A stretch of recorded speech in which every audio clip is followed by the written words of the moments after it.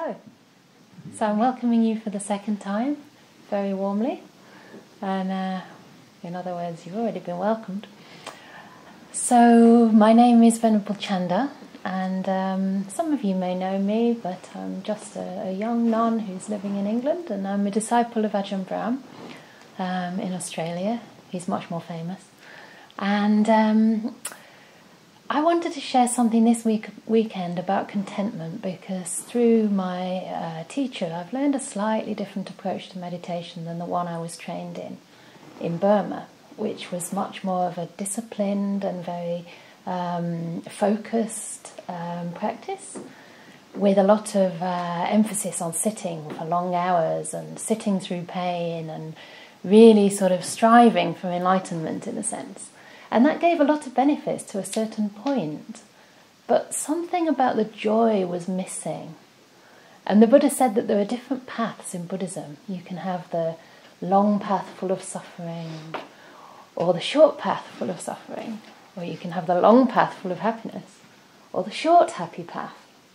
So I don't know which you prefer, but I think the short happy path to the end of all suffering sounds quite appealing.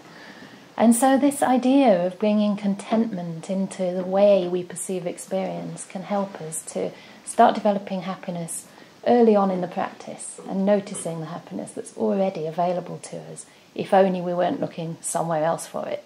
Yeah. So while you're here, the encouragement is to really delight, first of all, in having nothing to do and doing nothing.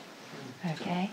So I want to stop this manic sort of thing inside that keeps on pushing us to attain and strive and do better and become somebody and improve myself, and all these reasons that we sometimes come to meditation. A lot of them very wholesome motivations, we want to bring the best of ourselves into the world and into our dealings with other people. We want to fulfill our potential. But when we approach meditation from a sense of lack or a sense of longing, unfortunately we're actually fueling and perpetuating the suffering that we're here to overcome in the first place. So these things are very subtle and we have to be careful. And so the encouragement here is really to abandon any sense of getting anywhere else or making any kind of progress in meditation.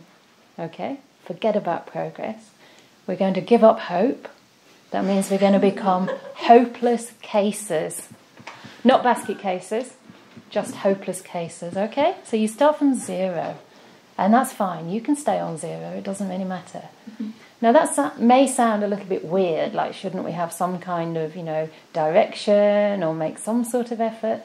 And that's true, but most of the effort you've already made by arriving here on your cushion. You've done a lot of good in your lives. You've let go of a lot. First of all, just develop a sense of contentment with what you've left behind. Content to have put it over there, maybe in New York City, somewhere else in New Jersey. I don't know where you've come from, but whatever you've been doing today, whoever you've been dealing with, or the problems at work, that is left behind. Yeah? So Ajahn Chah said we meditate not to attain things, but to let go of things. So first of all, we let go of our busy lives and of all the reverberations of those lives that go on in our head between our ears. Yeah? Sometimes we carry that world into the meditation hall. And that's okay, you can make peace with that, give it some space to settle. But don't worry about anything. Nothing's going to go wrong in a day and a half. A day and a half is not a long time to be together. And we don't have to get anywhere. You've arrived already. So just practice being more fully where you already are. Yeah. So the goal, if there is any goal, is just to make peace and to try and find ways of developing contentment with what we already have, where we already are.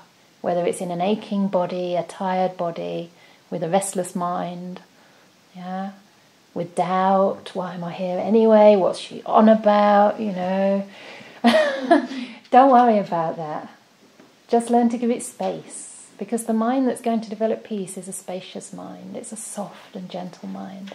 It's not a hard mind that's demanding in nature. In the chanting we're going to do tomorrow, it says that one who wants to develop loving kindness is easily satisfied, not demanding in nature. Yeah, contented. And all these beautiful soft qualities that allow the heart to grow. So we want to grow our minds into spaces which can receive experience, and all of experience, not just the bits we like, but even the bits that we normally try to run away from, turn away from, or reject. Yeah? So the Buddha laid down a very beautiful teaching, and it was actually for the first bhikkhuni called Mahapajapati Gautami. She was the Buddha's maternal aunt. His mother died 7 days after his birth, and then his maternal aunt took over the upbringing of the Buddha-to-be. And when she went forth as a bhikkhuni, she wanted some advice on how to practice. She said, just give me the teaching in brief. And the Buddha said, you can know that it's the Dhamma and it's the Vinaya. The Vinaya are the kind of training rules that we take up as monastics. But you can also consider that as any kind of virtuous conduct, yeah? Whether you're a monastic or a lay person. You can know that it's the Dhamma and that it's the proper way to live by whether it leads to a sense of disenchantment. And that means a disenchantment with all this suffering and all this busyness and the worldly things that really tie us down and wear us out, yeah? A turning away from that. He said if it leads to dispassion. So contentment is very similar to dispassion. Contentment's in a way the antidote to wanting. Yeah? If you're content, what is there to want? You already have everything right here, right now. Wanting is always a sign of discontent or restlessness. So if we can develop contentment, that really undermines the main hindrance to meditation and the main cause for suffering. So this is how contentment slowly stops that world of suffering. That's what we mean by stopping the world, this world of suffering within ourselves. Yeah, that is the world. Our own experience through our sense doors is the entire world for us. Sights, sounds, smells, tastes, touches, physical sensations, mental thoughts. That's our world. We can't experience that unless we come into contact with it. So when we talk about ending that world, we mean pacifying, calming, stilling, and stopping the wanting for something different, which just fuels the whole process. Yeah? And keeps you moving from past to future, memories, fantasies, anything but being here, right now. Yeah? So contentment can be seen or described as a kind of satisfaction, a deep satisfaction, a peace, an ease, a sense of ease. And it kind of is very related to qualities like loving kindness, qualities like compassion, and also letting go. Yeah? The end of suffering, the opposite of wanting, is letting go of wanting, letting go of craving, of desire, of this constant chase for sensual pleasures and distractions, and anything that will just give us a bit of a break. But unfortunately we're looking in the wrong place most of the time. So the Buddha talks about contentment in various parts of the suttas. And during this retreat, we're going to talk about contentment mostly from the perspective, not necessarily as a state, because you could describe Nibbana, the ultimate goal of Buddhism, as a state of very deep, ultimate contentment, yeah? With no more wishing, no more wanting at all. You have everything and much more than you could ever expect, the highest happiness, yeah? That's the definition of Nibbana, the highest happiness, an unconditional happiness. So we can think of that as a sort of synonym, in a sense, for contentment. The word happiness in the West is often thought of as something quite stimulating and quite, it usually does refer to happiness through the senses. But Nibbana is the going out of all those sort of happinesses, the real pacifying, the pacification of what the Buddha called sankharas. Any kind of mental volitional action, basically will, which keeps us being pushed from here to there, yeah? Trying to make, trying to do, striving. Yeah. So that's that's not the main way we're going to look at contentment, because most of us aren't going to get enlightened. And as I said, you can just give up hope for that right away. It's a day and a half, okay? And I've been at it for 24 years, and am I enlightened? Well, life's getting a bit easier. And when it isn't, then I realise, that's discontent creeping back in, right? But we're going to look at contentment more as an attitude that we can pick up and use in our meditation. So in a way, a lens through which we look at experience, a way of regarding our experience. So sometimes we think that mindfulness is this bare awareness, and that mindfulness is always objective, and whatever we look at, we can just see it as it is. And that is the goal of mindfulness, but that's actually not possible as long as what we call the 5 hindrances are operating. Yeah? Do you know what the 5 hindrances are? Yeah? Well, the first one again, wanting, desire, especially for any kind of experience through the senses. And the senses are our world, right? The second one is aversion. So it's the opposite, it's the other side of the coin. As long as there's craving for something, that means you don't want what you've got, right? So it's almost the same thing, it's just the opposite side. You know, you have a very lovely day, the next one's not quite so nice, you know, somebody lets you down, or, I don't know, the retreat didn't happen, somebody didn't show, and it turns into aversion. Sometimes the happier you were, the worse you feel when that happiness ends. So it's like swings and roundabouts. You know, you're always going from one to the other. So craving is the sort of root of all of the others. It's the chief hindrance. Ajahn Brahmali calls them public enemy number one, these 5 hindrances. And then the third one is, if I'm getting it in the right order, I think sloth and torpor. And it means a kind of sluggishness of mind. It doesn't necessarily mean physical tiredness, because sometimes that is just physical and you need to rest. So tomorrow we're only getting you up at 6. So even if I seem to be going on a long time, you'll still have, I promise you'll have 8 hours sleep. Okay. Well, I don't promise you'll sleep. We have the opportunity for 8 hours sleep. So that's not bad. And, you know, during the day you'll have time to rest. And, you know, it's not an army camp or a concentration camp, as Ajahn Brahm says. It's a stillness camp. It's a peace camp. Yeah. So we're going to peace out together or whatever. Maybe even bliss out. Let's see. But we're not expecting that. We're just expecting to be calm, be kind, be content with whatever happens, yeah? And then so the sleepiness, don't worry about too much. It's usually physical, so go easy with that. And then the next hindrance is restlessness and remorse. Sometimes it can be translated as worry and restlessness. So the reason we talk about remorse is because it's really important to have virtuous conduct, and remorse is a direct consequence of basically doing something that wasn't very skillful and harming another or harming yourself. Yeah. So whenever we break the 5 precepts, for example, we drink too much, or, you know, we, I don't know, shout or abuse, even harm somebody physically, even an insect, as we were saying. You know, we're living a violent life, we're causing harm, and that hurts us first of all. We can't harm another without hurting ourselves. You know, when you meditate a lot, you see that it's impossible to break the sila without first harming yourself. There has to be a defilement of greed, hatred or delusion before that can turn into unwholesome speech or unwholesome conduct. So we've harmed ourselves already, and we harm another, and worst of all, the remorse comes up afterwards and we feel really bad about ourselves. So that stops us being able to settle in our own mind. And then, of course, the worry is another kind of aversion. You know, it's sort of looking at the future with negativity. We don't know what the future holds. We really don't know. Maybe it won't be as bad as we think. Maybe it'll actually turn out totally differently than we think. The Buddha said, well, however we think things are going to be, they'll always be different. And that includes these things called jhanas, deep states of meditation. We think we know what we want, but we don't really know what that is at all. So we might as well just forget it and understand what's arising now in our minds. That's the only way mindfulness has a chance to work. We have to make the content of experience available to mindfulness so that mindfulness has a chance to stay with that experience for long enough for insight to arise. Yeah?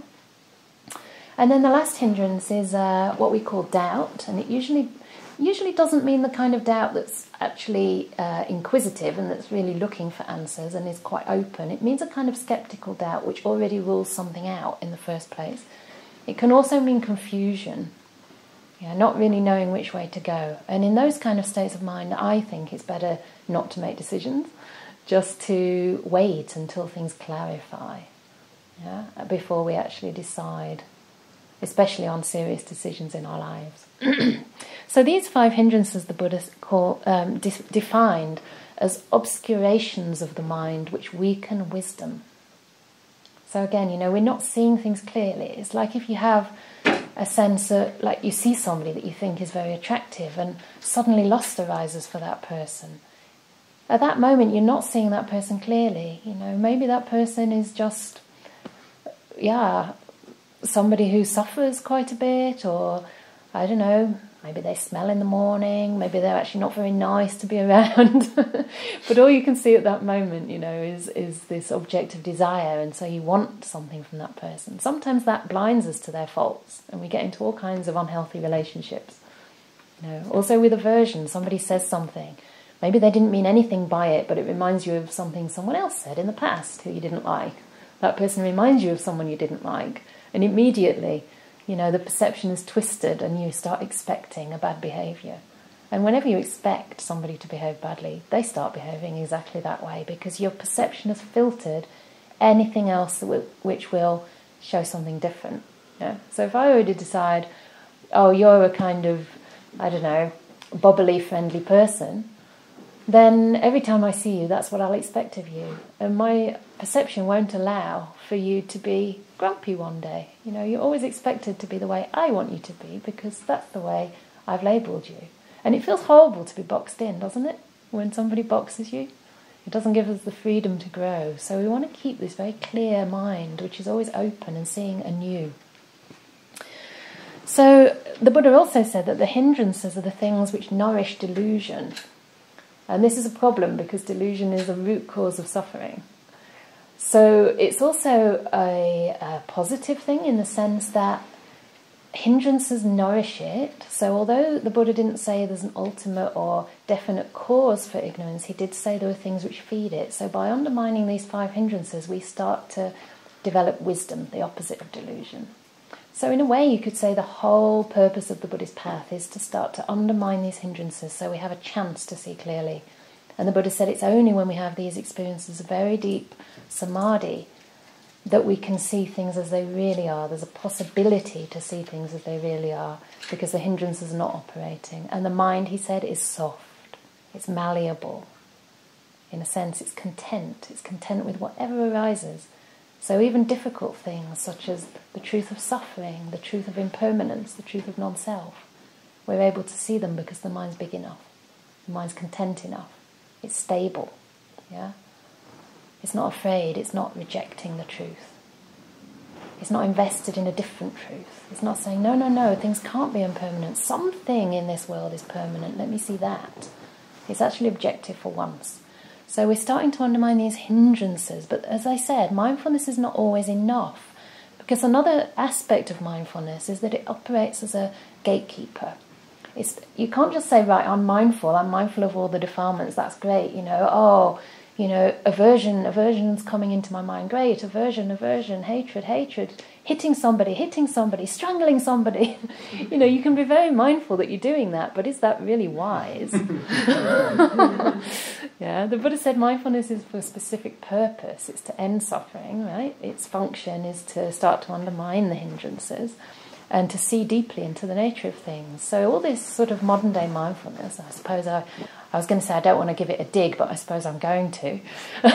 Often, it talks about things like mindfulness of eating chocolate and how it tastes and, all kinds of sensual pleasures, which is good to get you into the moment in a sense.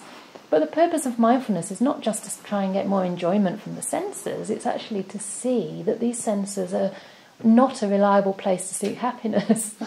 Yeah? So mindfulness has a specific function. And as it grows and as we start to overcome these hindrances, we direct mindfulness onto 4 areas of existence. And they're the 4 areas that the Buddha described in the Satipatthana Sutta. I don't know if people here are versed in the Buddha's teachings particularly well or how much you've heard, but the Satipatthanas, the 4 Satipatthanas, are basically areas of our experience in which we assume there to be a self. Yeah? We assume there to be some kind of existing entity that's permanent, that's me, that's my soul, my spirit, my essence.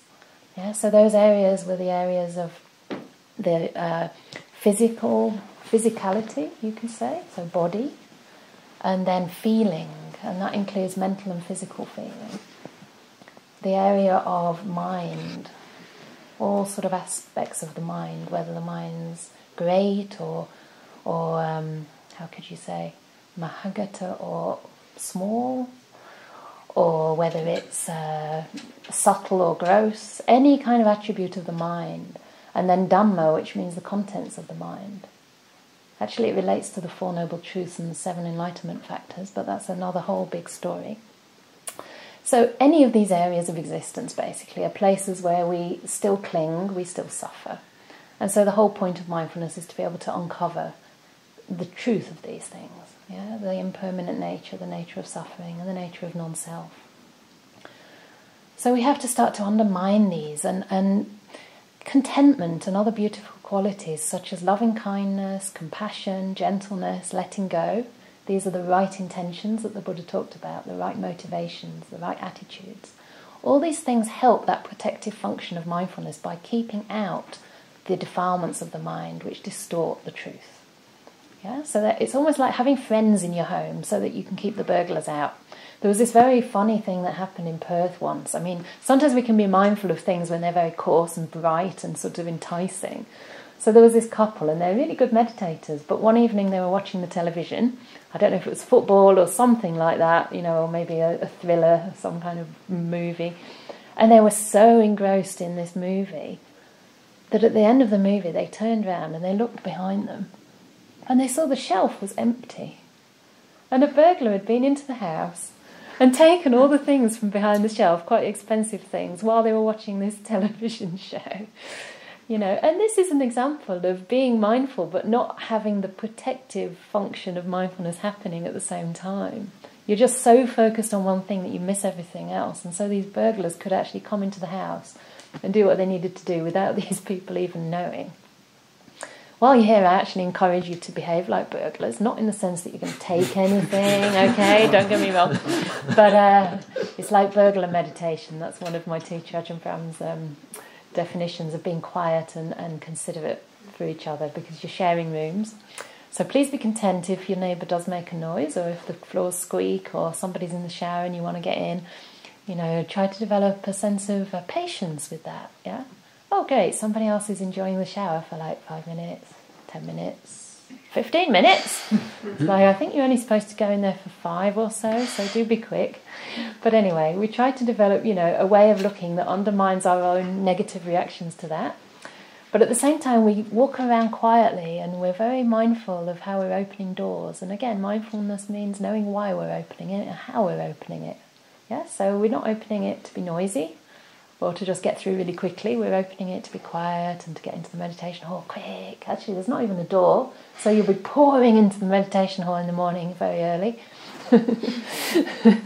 Anyway, I'm waffling and you're tired. So we're going to add this beautiful, wholesome quality of contentment to the way we see our experience, to the way we look at experience. And as I said, you know, that is very close to things like compassion, kindness. So it's like you infuse your awareness with these beautiful qualities. Instead of just, okay, I'm sitting here, let's see what's happening. We actually look and start to develop a sense of friendliness towards our body and mind. Yeah? Notice if your mind's a little brittle or tense or tight, and just relax and give it space. Make a wider sort of area, in a sense, of your mind, you know, increase the range of your awareness. Sometimes we can focus in on a painful part, and we start to get really upset about that. But if you just like back off a little bit and have a look at the way you're relating to that pain. The pain itself might not be a problem, but the way you're relating, the I don't want this hurts me, my knee is going to need an operation. You know, this is what really consolidates the pain. So in that space between what you're observing and the observed, there's a space there, and in that space you can put these beautiful, wholesome qualities, things like contentment, making peace, stopping the fight. I really love this idea. Making an armistice. It means making a ceasefire. You stop arguing with what's happening, and you just give it space to be. And when you start to look at that pain objectively, with a soft mind, you start to notice it's not that bad. Sometimes it's quite interesting. Sometimes it's just different sort of sensations of pulsing or throbbing, or maybe some dull kind of ache. But there's lots going on there, and it's changing all the time. So it's very different from saying, my knee hurts. If you say, oh, there's pulsing, there's tingling, that immediately undercuts the suffering. Yeah? So we're patient with these things. We stay with them long enough to befriend them. So the result of this adding contentment and making contentment our goal is that we're able to stay in the present moment for longer than we expected. Yeah, because it's craving and aversion that take us away from the present and into the past and the future. Anywhere but now. As soon as the craving and aversion start to cease, there's nowhere else to be but in the present moment. And when you're really in the present, really focused sharply in the present or softly in the present, what is there to think? Instead, the attention starts to go inward. It stops going onward into the next thing or outward into something that hasn't happened or something that happened years ago. And it starts going in a different direction, inward into your experience. Contentment also makes peace. It's so close to peace. Yeah? And it's so close to silence. When you're content, you don't need to comment. You're just experiencing life, very fresh. And also you're making good mental karma. There's such a thing as karma, and we can do that by actions of body or speech. Now here you're going to be doing great karma because you'll be helping in the kitchen. I don't know what else you're assigned to do. You won't be speaking, so you can't break that precept. That's the hardest one to keep. So when you're in silence, it's great. You've got that one sorted. But then the mental karma, like what are we doing with our minds? No one can see. I don't know. You might look like a rock, but inside you might be full of agitation. It's impossible to judge that. So don't worry if you see everyone else sitting like a Buddha. We all have our own struggles, yeah. We really can't judge. And it doesn't matter if you sit on a chair, if you stand up during the meditation, if you stretch, just try and do it quietly, but that's fine. We want to be kind to our bodies. We want to be compassionate, yeah. So try not to measure yourself. Contentment takes away the measuring mind. It's just content to be exactly who you are, where you are, with whatever experience you have. This measurement really creates a lot of suffering. We measure ourselves constantly, comparing ourselves to others, comparing ourselves to the way we think we should be, the way we used to be.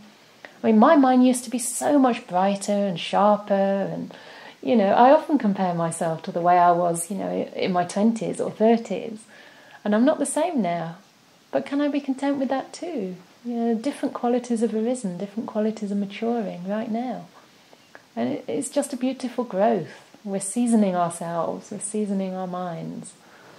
So try not to judge that and give your mind space to grow in its own way. All of us are going to be different. The spiritual path will look completely different for everybody.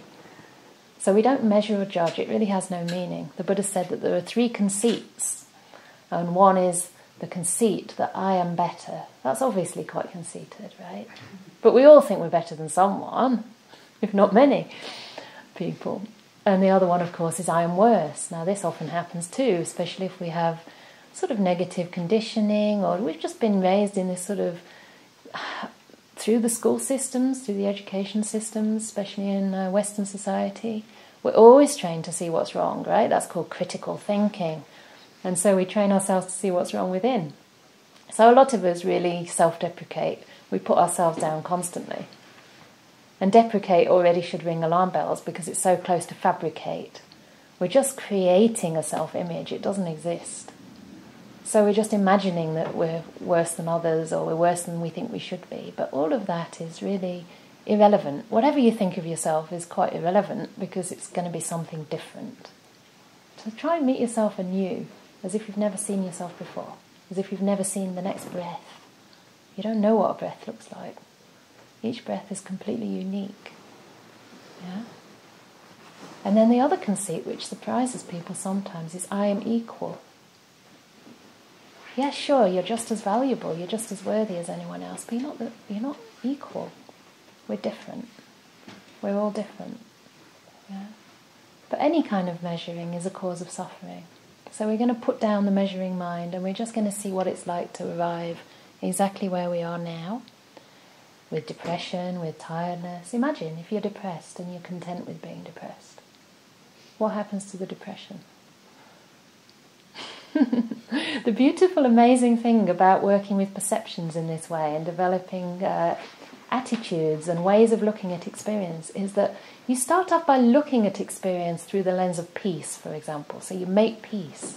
You make peace. Something's difficult, you make peace with it.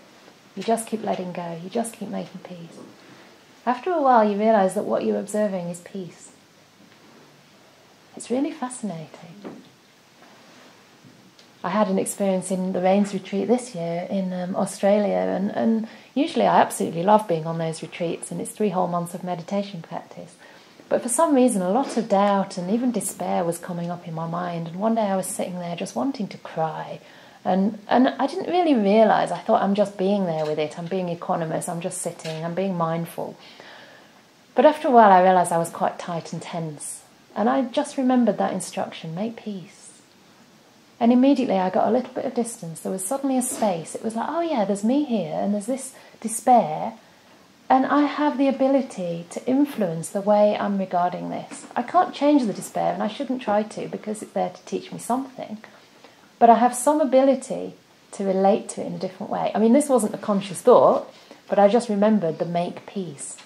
And as soon as I was able to just open my mind and develop a sense of compassion, as though I was looking upon the despair the way maybe a mother would look on a suffering child, or the way maybe an older, wiser part of myself, a loving elder sister, may look at it, infusing it with love, just holding it and cradling that and saying, I care. I'm going to stop the fight. Immediately it changed. It almost vanished instantly and turned into bliss. Very strange, and we don't do it to get the bliss, this is the thing. Because now you hear that, there's the danger that you'll think, right, I'll make peace so that it turns into bliss, but that's just another kind of bargaining, so the mind's very tricky. But the point is, when we really get this attitude right, and for a moment we're able to let go, things pacify, still, and cease. And this is the direction of the Dhamma. Whatever leads to peace, to cessation, to enlightenment, you can know this is the path of the Dhamma. This is the teaching of the Buddha. Okay? So we don't get to peace by fighting. We get to peace by making peace. So that's the only thing we need to practice for the next day and a half. Good. So that's enough for me for the night. And if you would like to have a little stretch, I'm not going to give you a break yet unless you're really, really, really dying for the toilet, because we want to do a little bit of meditation just to calm the mind and make you all sleepy and ready for bed.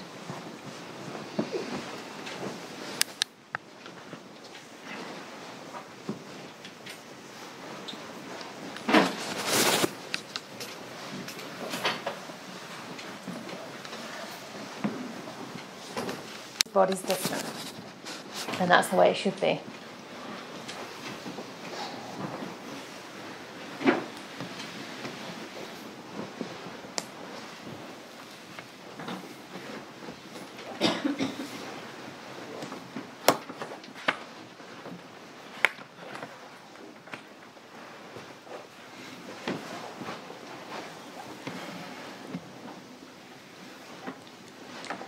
So we'll just sit for about 20 minutes, because I promised you'll get 8 hours of bed.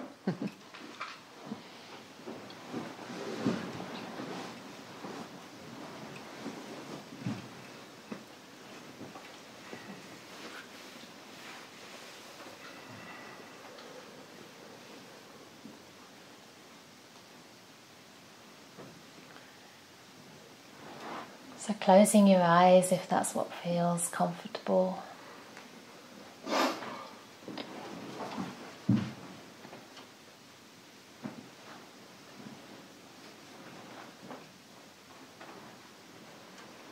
And gently allowing the impressions of the people here,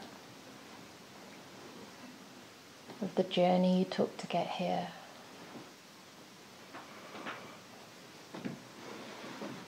Of the things that happened today, gently just allowing those impressions to fade away.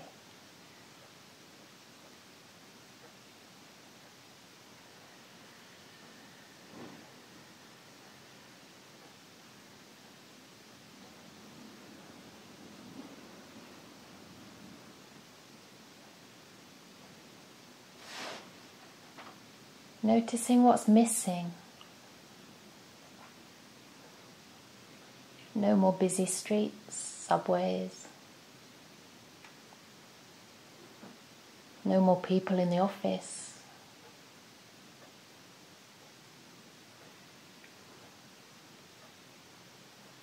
See if you can notice the delight in the absence of noise, busyness. rushing around. The delight in just being still.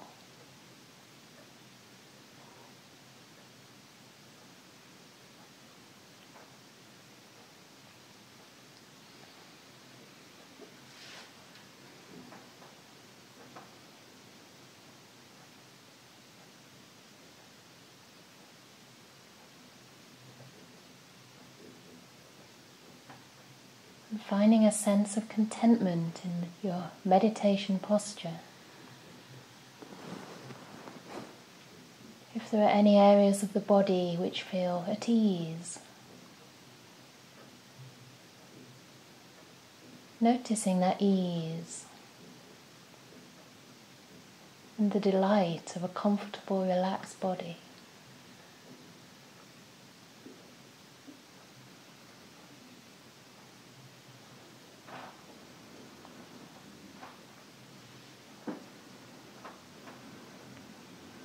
And equally, if you notice any areas of tension or pressure,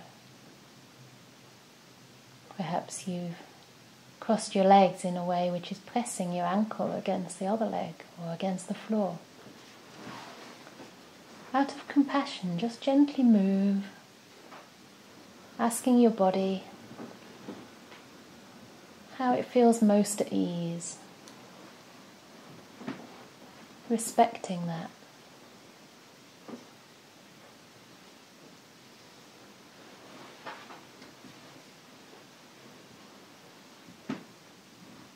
You may wish to experiment with your spine, whether it's comfortable to be completely erect, or perhaps just slightly relaxed, or even slightly leaning back, especially if you're on a chair.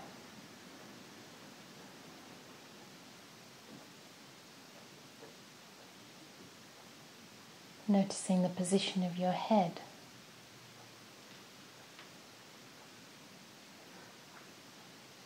Seeing if you can find a position where it feels most balanced and supported. Perhaps slightly tilted forward.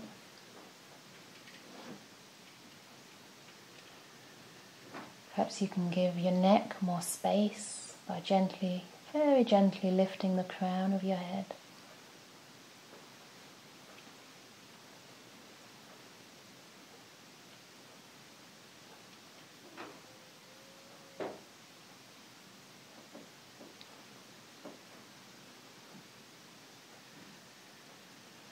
Just really taking care to listen into your body and to do what you can to care for it.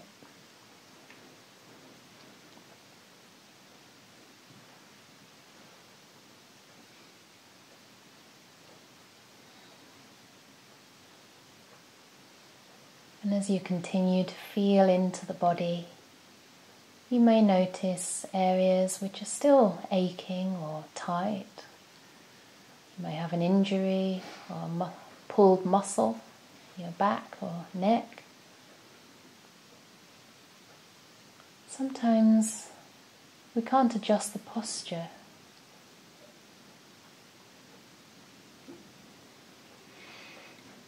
But we can adjust our relationship towards the pain or the ache.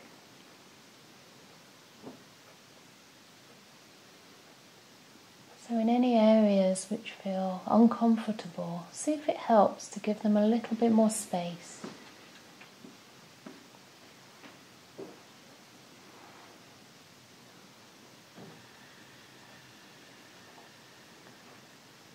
Maybe just spreading your attention from that area outward towards the edges of the body or towards the extremities, the palms, the soles.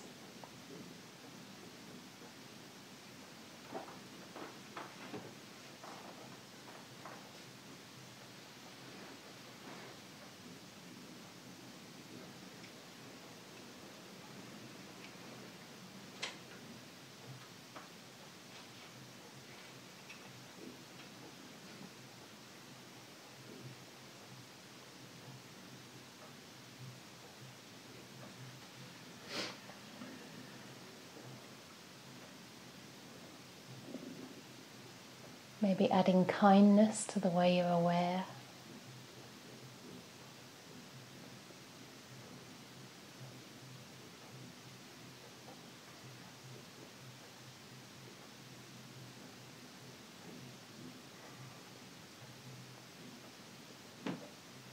Offering a sense of loving presence to whatever arises,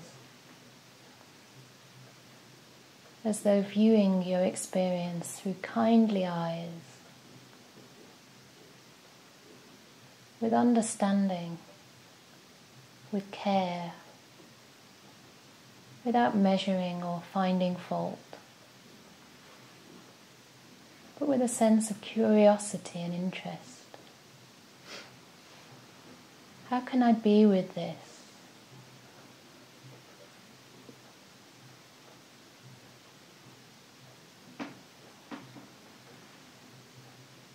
How can I develop contentment with this?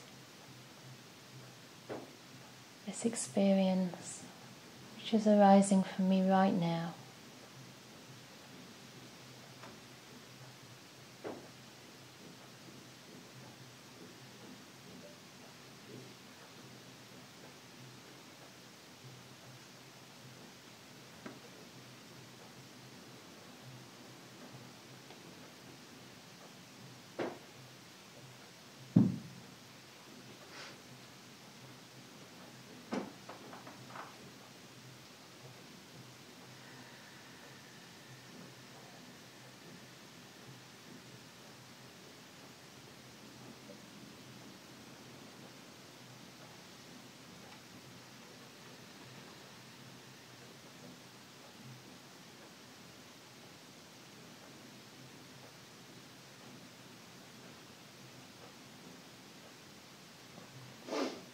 See if you can give equal value to every experience, whether a thought going through your mind or the silence between the thoughts,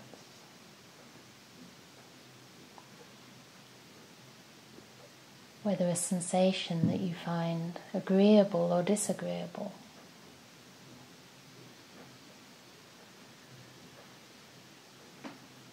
Or maybe you become aware of the breath.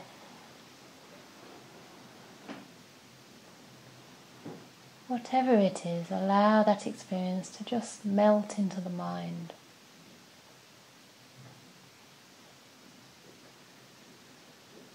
Be embraced by kindness, warmth, friendship.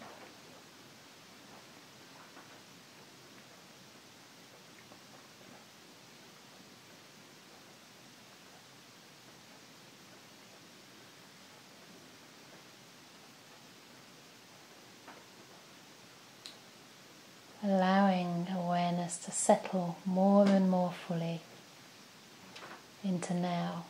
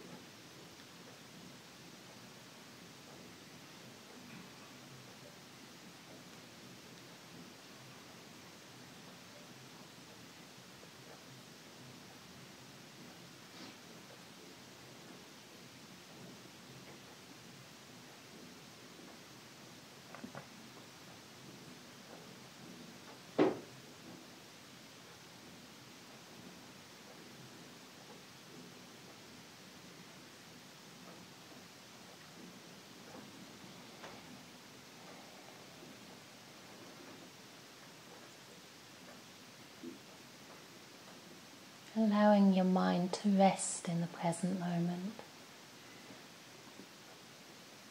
giving value to the present. This is good enough.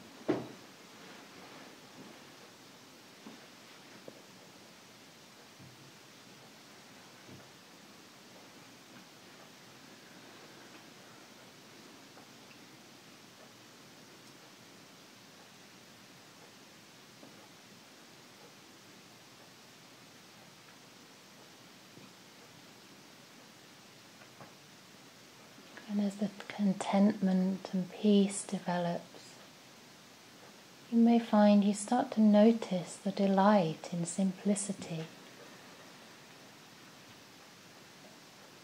in wanting little, in just being in this moment, the only moment you'll ever have.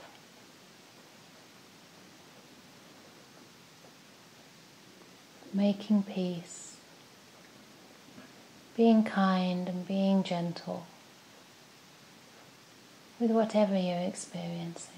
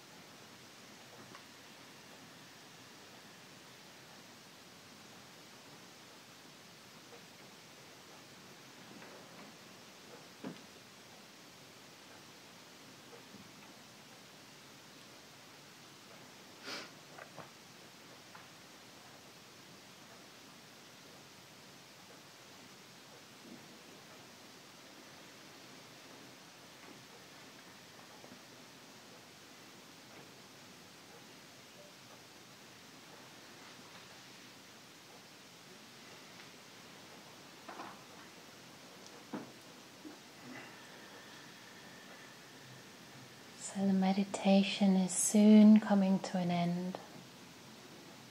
But before you open your eyes, just reflect on what it felt like to meet experience with kindness, with a sense of contentment.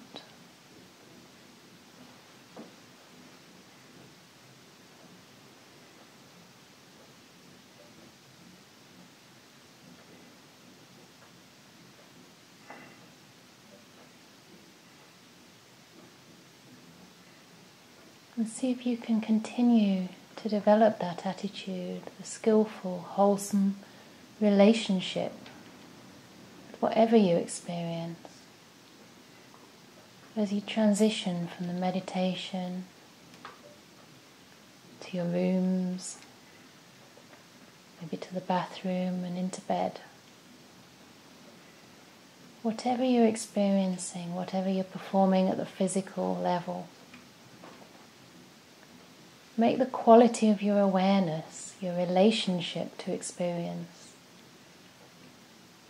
the most important thing of this retreat.